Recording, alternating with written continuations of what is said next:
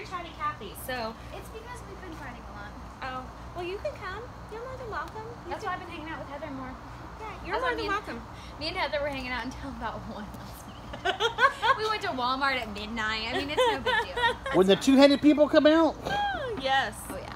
That's fun. All right, it is. It is Friday night, and I'm about to get skunked. Right. Woo woo!